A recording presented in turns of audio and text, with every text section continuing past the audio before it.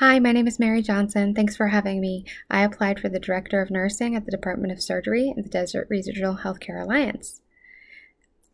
Now you ask, why am I the best applicant for this job? Well, if you have my resume in front of you, you'll see that I recently acquired my Master's of Science in Nursing, Clinical Systems Leadership.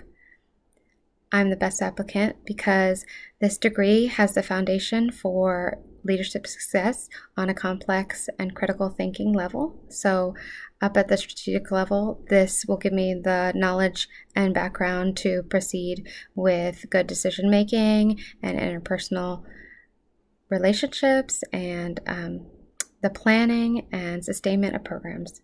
Secondly, I've worked in the orthopedic surgery clinic, which will give me just a little bit of experience to provide for all the variety of surgeries done in the Department of Surgery, and I've seen process improvement projects from beginning to end. So with the outpatient total joint program, we started that program and saw it through till the end and now beat the national average for discharges in the outpatient setting for total joints.